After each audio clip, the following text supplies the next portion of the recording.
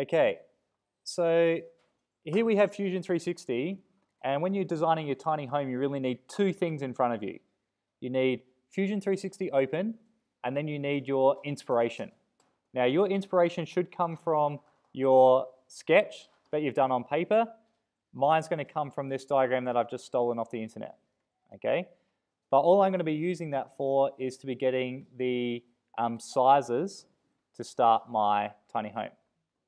Okay, so let's just run through what Fusion 360 is. It's a program that allows us to draw sketches and then make them into 3 dimensions. So the first thing I'm going to do is I'm going to turn on my origin, which is this little light bulb here. So this little tree has all of the bits and pieces that belong to our Fusion 360 design. So if I click on this little drop-down menu, I have the document settings. So in this case, mine's in millimeters, which is great. That's what I want it in. I've got different views that I can look at, and I can create my own, but for us, that's not going to be relevant. And then I've got the origin. So the origin is where, in 3-dimensional space, my design is tied down to. Okay? And you can see it's got these sort of 3 planes. The first thing I'm going to do is save it. So I'm going to go Tiny Home Design. Now the great thing about Fusion 360 is it's going to keep a record of everything that I do. Okay? I also have this view cube up here, which allows me to change the views of my 3-dimensional design. Okay? So I can look at it from multiple perspectives. And then I can click that home, and it takes me back to that sort of 3-dimensional view. So if I look at my design, I need to create a box that's 2,450 meters wide, and then whatever this equals in length. Okay? If I was to print this out, I would have a 1 to 50 scale. You need to design yours on Fusion 360 to be full scale. So if your paper is 33 times smaller, Fusion 360, the design needs to be 33 times bigger. Okay? So it's going to be full size.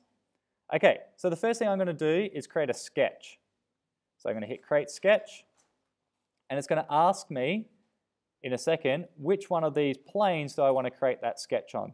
So because I'm going to be looking from a bird's eye view, I'm going to be doing it on that base plane, and I'm going to click that. I'm now going to go up to click a rectangle, and this is a 2-point rectangle, which means I have to pick the first corner and the opposing corner to get my rectangle. And I'm going to start it from this origin point. Okay, that way it's going to be locked in. So I click once there, drag out, and click again. And it doesn't matter what those dimensions say, because I'm going to put those dimensions in after. So I'm just going to click away. And you can see now I've got this rectangle. So now I'm going to go up to Sketch, and I'm going to go down to Dimension, which is in one of these. Where is it? Can anyone see Dimension?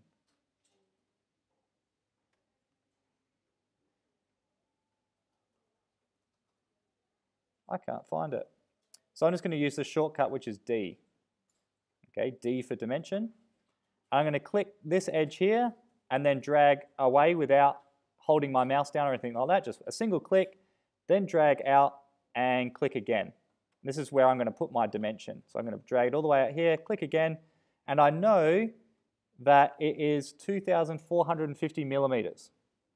So I'm going to write that in, 2,450, and I don't have to write millimeters because we remember that my document's already in millimeters. And I click OK. And you can see it's got a hell of a lot bigger. Okay? Now I've got to dimension this top one. D, click that one, and now I can type in what that one is. Now I've got to go back, and does anyone have a calculator that I can borrow? Thanks, Jacoby. So now I've got to go back and add all these numbers together. Okay?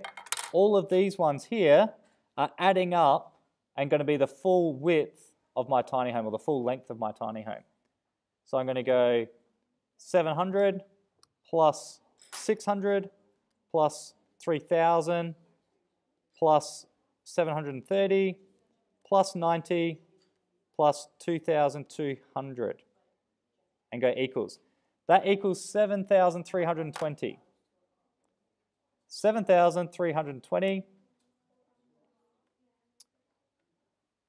Now I've got my rectangle, okay? Now if I look back at my design, you notice that I've got this walls going all around it. How thick does that wall have to be? I'd look at my design, you look at your design and work out how far that has to be. In my case, I'm going to do approximately 70 millimeters.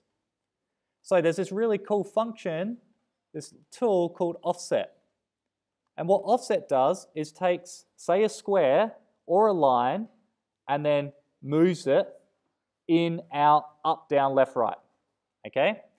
So in this case, you can see our little box here, and it says, when we get one of these boxes, we always start from top to bottom. So it goes, select a sketch curve. So I'm going to click this one. Now because chain selection's on, it's going to select every single side or line that's connected to it. If I took that off, it's only going to select one line. Okay? But I'm going to put chain selection on, and it's going to select everything. Then you'll notice I've got this little mover. Okay? I can drag that in and offset by a certain amount. Okay?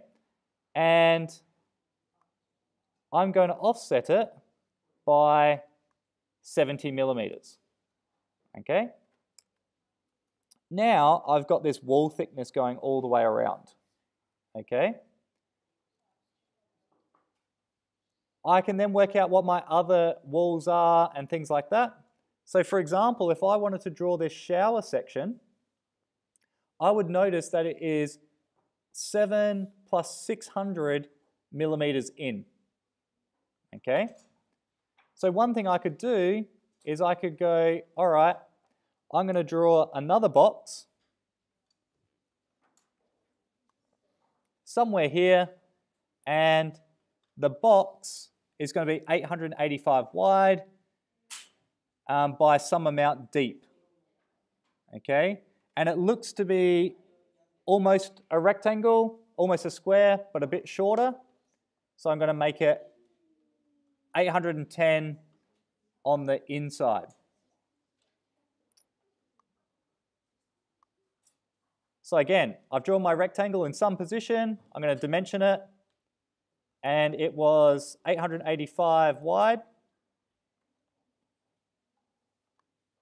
885 wide. And it was almost a square. So I'm going to dimension this one at about 800. And have a look. It might be a little bit too deep.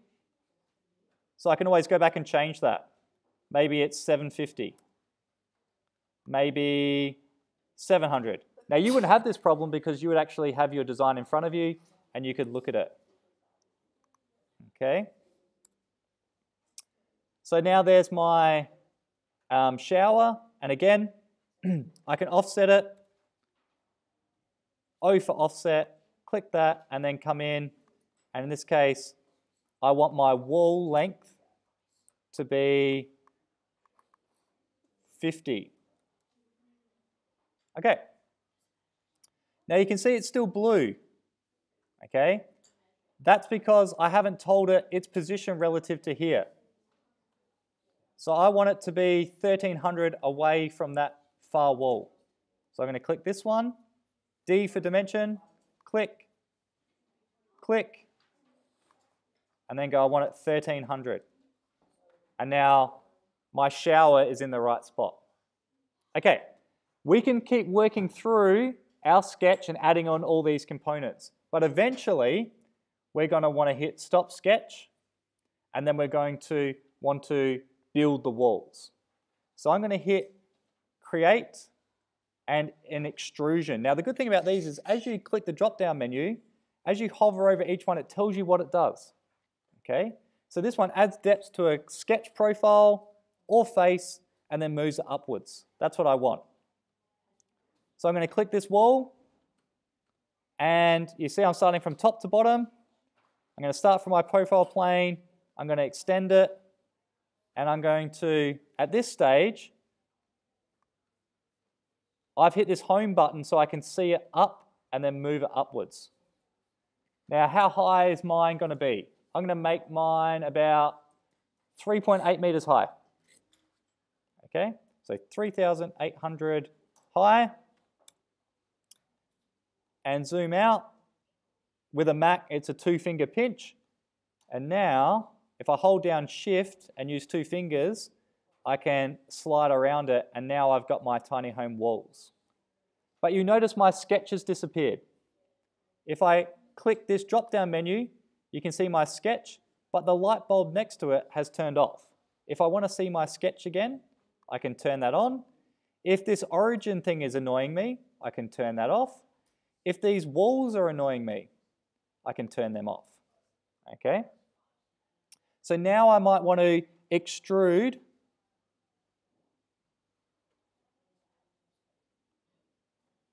this face here. Now sometimes I have to zoom in a bit so I can click it. And now I want to extrude that up. How tall is my shower? Maybe it's 2 meters. 2 meters high. Is that a tall shower? I don't know.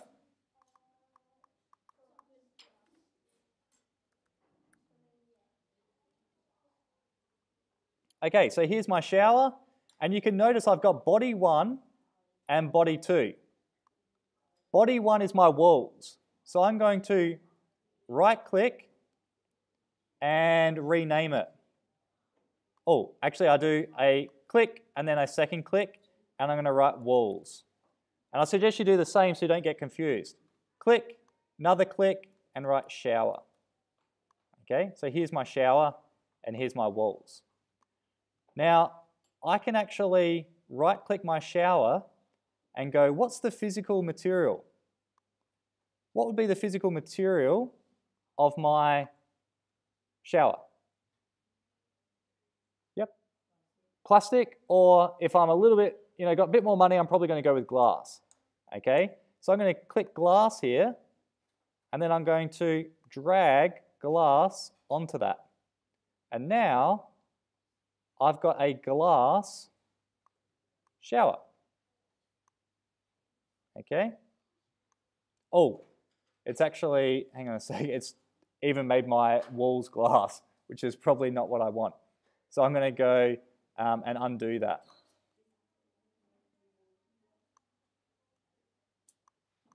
Let's turn that off. Okay.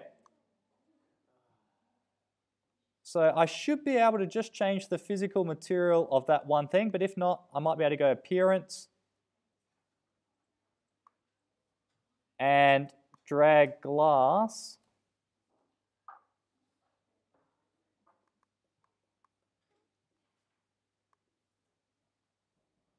onto just that shower. Now I've got like a blue glass shower.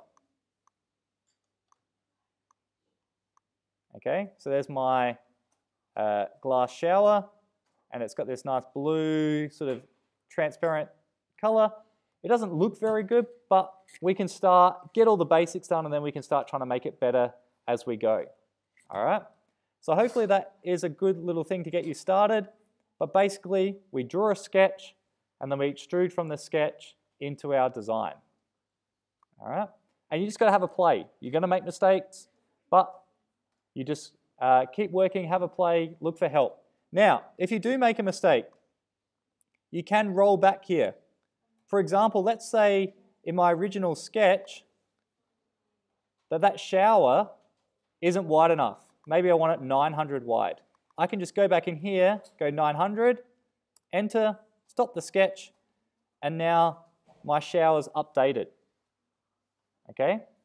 All right, I'm going to leave it there, and then I'm going to put this one on YouTube, and I'll put the link up on our Google Classroom, and you can watch it. Hopefully the sound's a bit better.